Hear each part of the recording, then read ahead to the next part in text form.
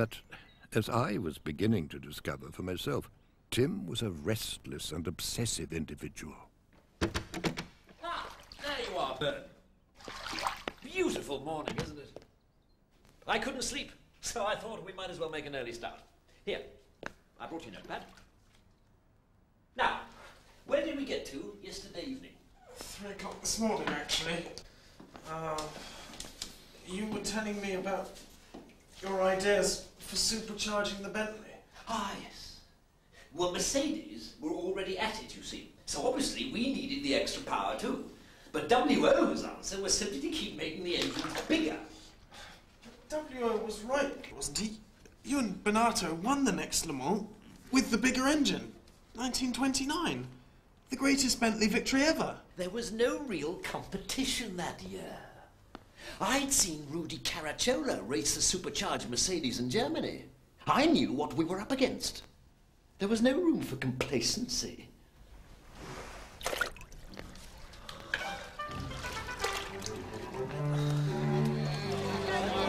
But good God, man, you just won. Well, it would have been a different story if Caracciola had been racing. Here, Billy, I saved some for you. You've seen the power of the supercharged Mercedes. Oh, here we go again. And there'll be others. They'll tear ahead, and we'll be left behind. We have to move with the times. No, damn it. To stick a supercharger on a Bentley engine is to pervert its design and performance. It'll destroy the reputation of Bentley Motors. This is my life's work we are talking about. I am not going to risk losing it all on the whim of a cat-headed playboy. Oh, so you'd rather that we risked our lives than you spoilt the symmetry of your engineering? We still have no proof whatever that it would work. Well, actually, Billy and I are fairly confident. We've been working on it for the past few months. Oh, you have you? Well, I'm not going back to square one on your say, so I'll not do it, and that's fine. In which case, you leave me no alternatives. I'll do it myself.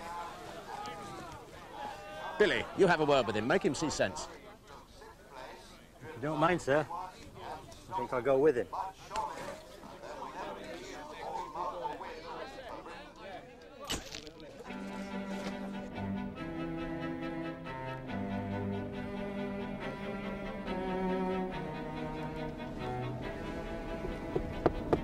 I imagine that this must be it, Oscar. Tim was determined to prove W.O. wrong. He set up a workshop in Welling and engaged a team of mechanics under Billy to develop his own supercharged Bentley.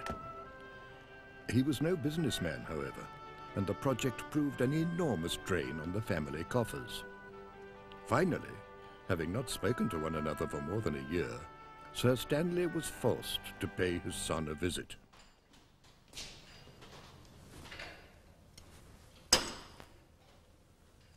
Father.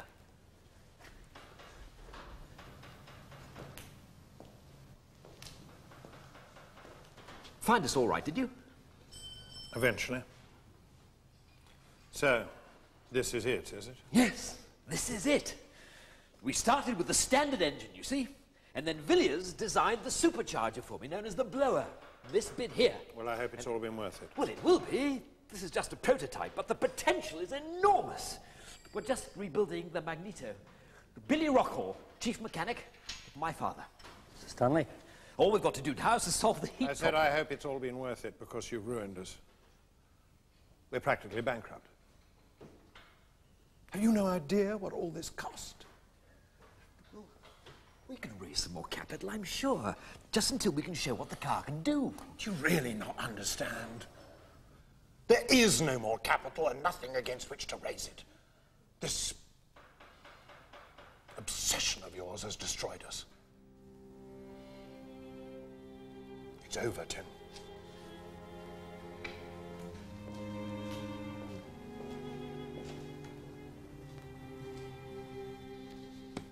Most of the chaps were jolly decent about it, you know. Stayed on working for nothing. They were a dedicated team, but we badly needed funds. You know, for the first time in my life, I realized what it was like to be poor. Drink up. I'll order another. So, how's it going, old man? Making good progress? Excellent. Very good indeed. We should be road testing next week. How's the headmaster taking it? He's spitting furious. He's convinced it'll never work. I hope you can prove him wrong. Always plays his cards close to his chest, as you know. And not always by the rules, the crafty old fox. Who's that? The Honourable Miss Dorothy Paget, the heiress. Mad about the GGs, poor dear. Heiress? I'm in love. No, not her, the other one. Worth her weight in gold. She must be worth a fortune.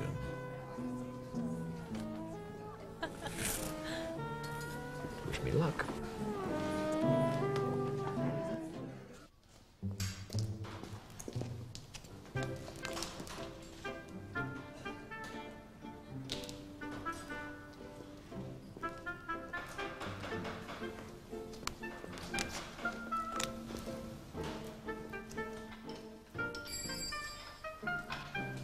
So, this one's blow.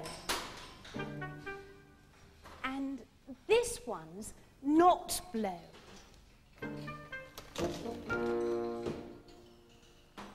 And you want me to blow this one for you? Rude to stare, Billy.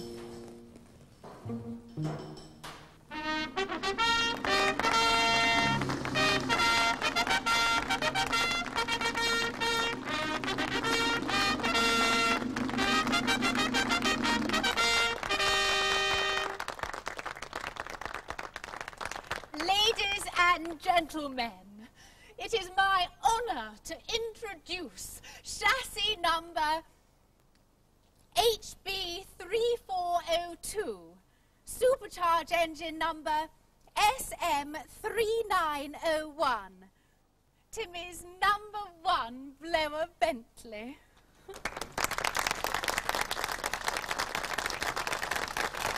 Miss Paget, may I have the honour? Oh, Timmy.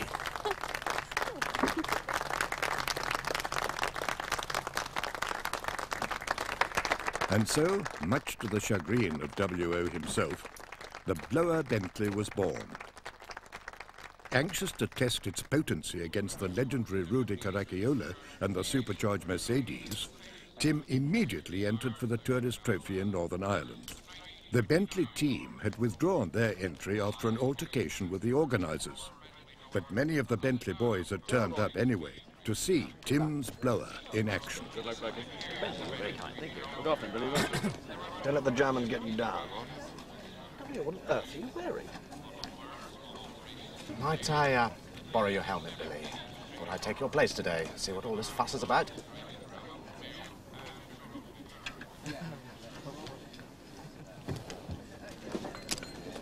Thank you. Do you think this is a good idea, sir? Yeah, I'm looking forward to it. Good for you, Headmaster.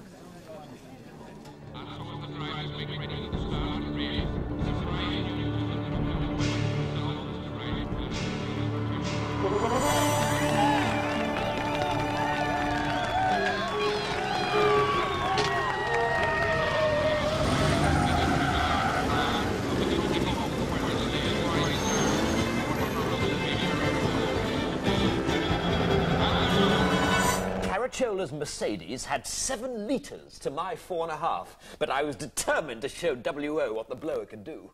Although the heavens did indeed open, and Caracciola is an absolute master in the wet. For several hours I did my very best to match his pace.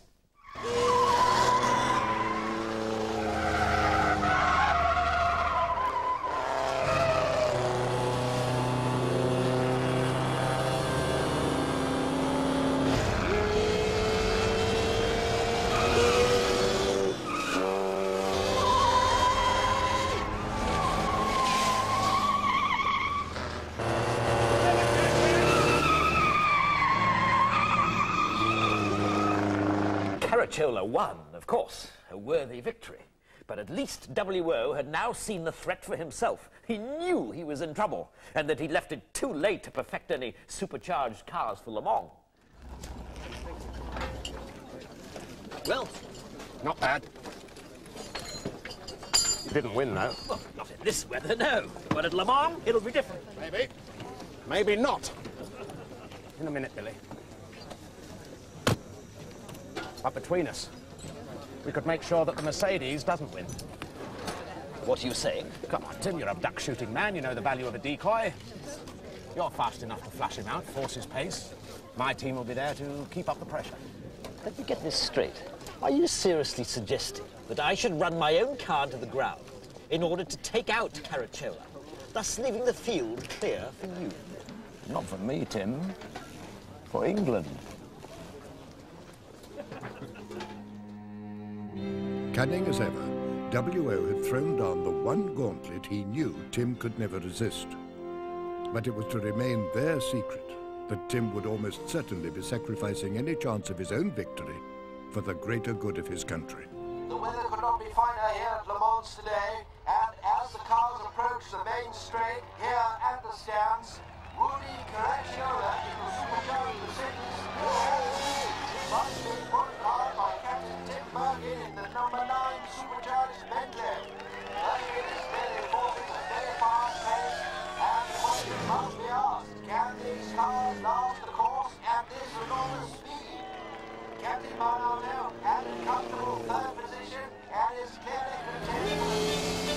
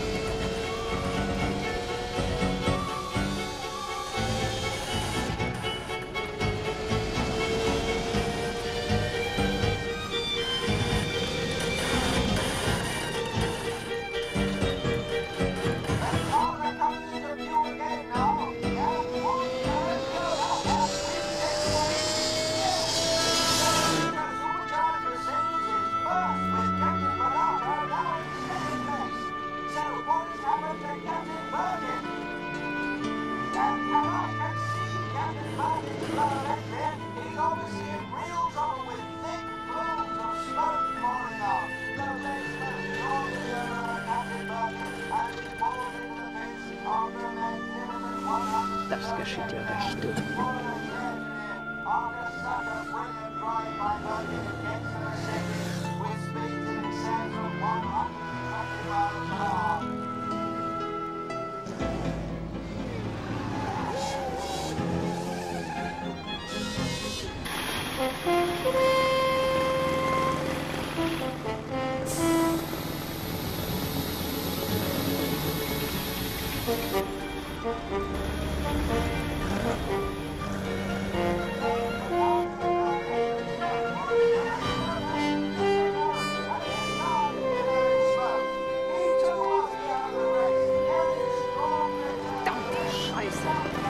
Jetzt haben wir die Bescherung.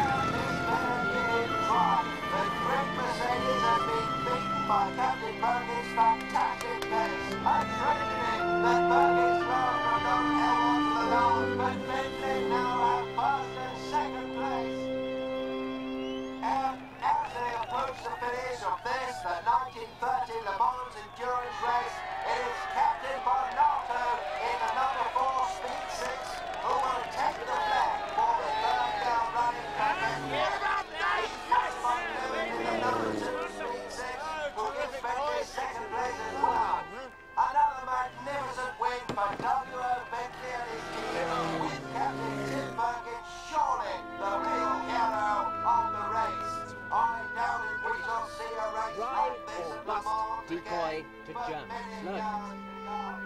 Captain Bernardo. My dearest, I hope you will not mind my not being here at the end, but win or lose, I couldn't bear to watch any more. This has been my last race. My coffers are empty. I do hope you will not think of me as disloyal. We tried, and it was worth it. My love, Dorothy.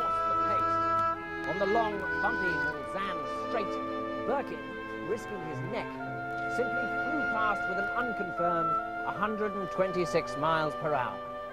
What a race, and what a driver.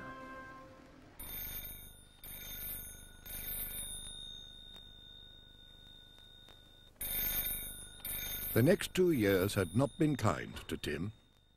His father died a lonely and broken man, and what little remained of the family money had all but dwindled away.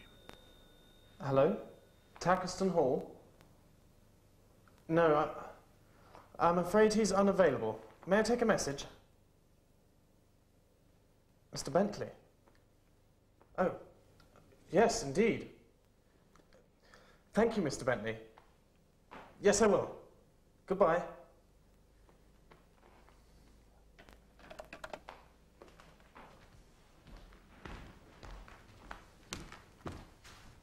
What did he want?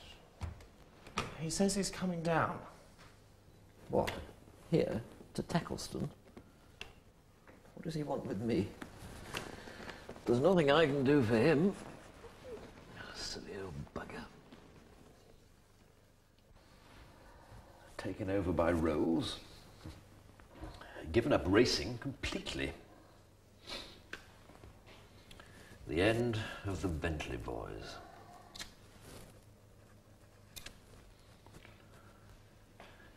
You see, that's what's wrong with this country, Bern. Never taken racing seriously enough. We haven't even got a proper race track, thanks to the Society for the Protection of Rural England. And so what happens? Public indifference breeds industrial stagnation. So you keep saying, but you still won the next Le Mans. In an Alfa Romeo. Do you know who sent me a telegram? Mussolini, congratulating me on my historic success for Italy.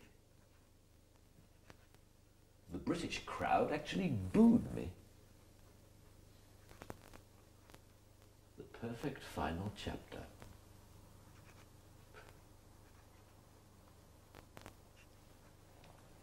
You got a lady friend, Bern?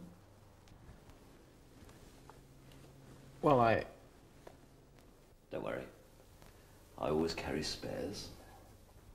Thought we might have a party tonight. Empty what's left of the cellars. Celebrate the completion of my book. I think we deserve it, don't you?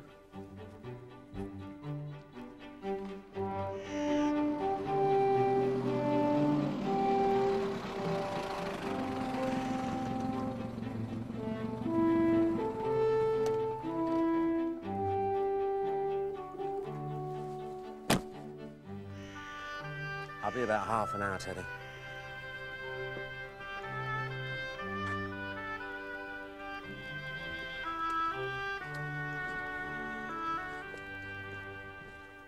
Whiskey? Yes, thank you, Tim. Don't go, Byrne. This is Mickey Byrne, first-class chap. He's writing my autobiography. Byrne? Sir? Not many secrets between us. Please.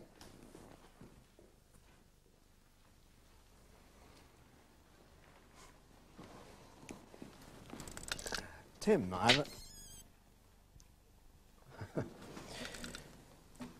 We've not always seen eye to eye, Tim, but I've come here to ask you to join me. I've discussed it with Rolls, and there are excellent prospects there for you now. Desk-bound, probably, but worthwhile. Money'd be good. Help you to keep this place up, anyway. I'm a racing driver. You know I can't do anything else. Why do you insist on going on when we've all had the sense to stop? Why won't you face facts? You're racing cars you've no love for. Where's the glory in that? Risking your life again and again, and for what? Because I'd rather live at full throttle than die behind a desk. You destroyed Bentley with your bloody supercharging, you know that. That's outrageous. The slump did for everybody. Your damn blow, I never won a single race. Now, when I offer you a helping hand, you have the damned arrogance to slap it aside. God help you, Birkin.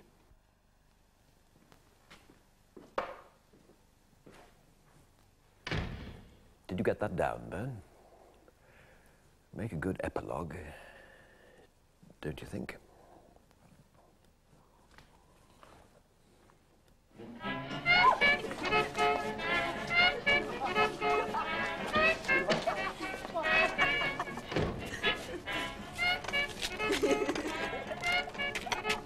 Here we go. Here we jolly well go. Oh. Is the business?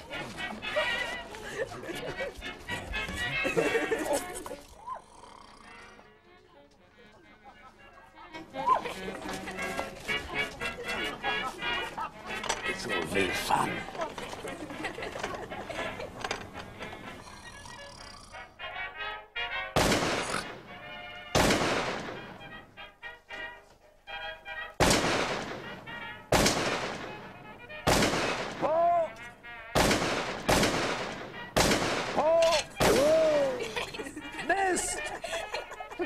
Tim, what on earth are you doing? Hello, Byrne. Didn't wake you, did we? Oh! Please come down. You'll get yourself killed. Oh! Yes, that's more the kind of thing. Oh!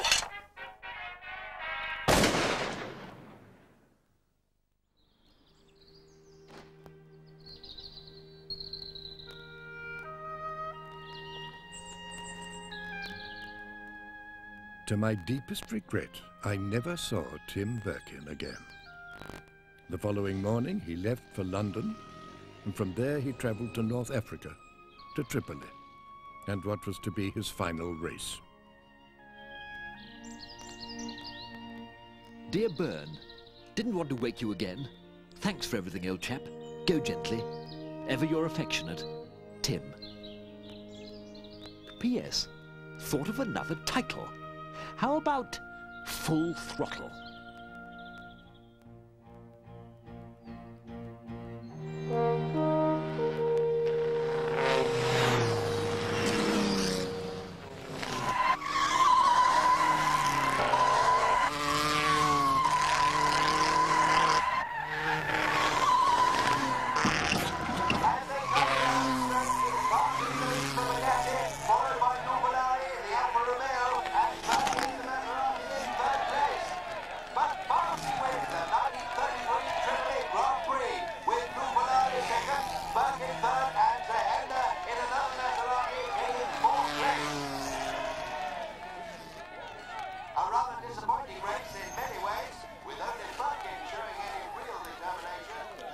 Done with your help in the pits, Billy.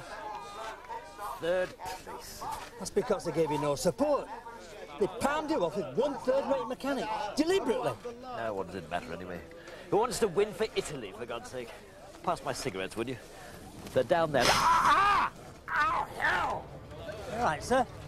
Turn my arm on the bloody exhaust. Thought I was back in the bloody Bentley. I'll show you, right, sir. Yes, I'll be fine.